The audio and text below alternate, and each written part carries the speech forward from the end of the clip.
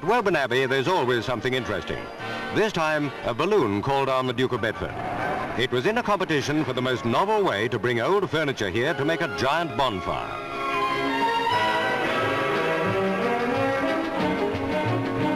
The Duke entered into the spirit of it all, wondering how some of the articles arrived without a helicopter.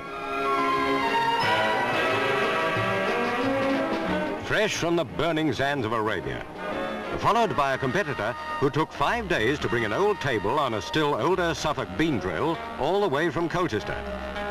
All of it was destined for the bonfire.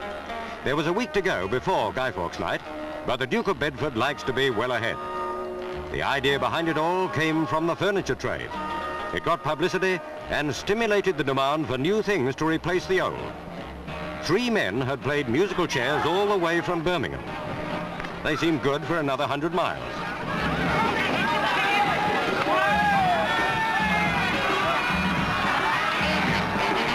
Boys were enthusiastic. What better fate for school desks than a bonfire? They won the £1,000 prize.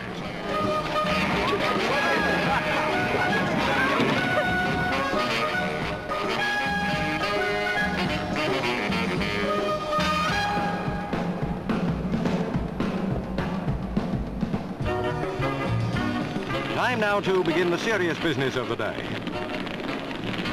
A solemn moment indeed, sir.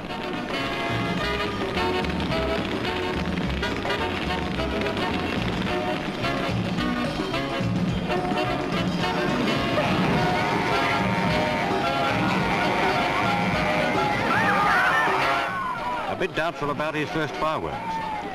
Now, about that House of Commons.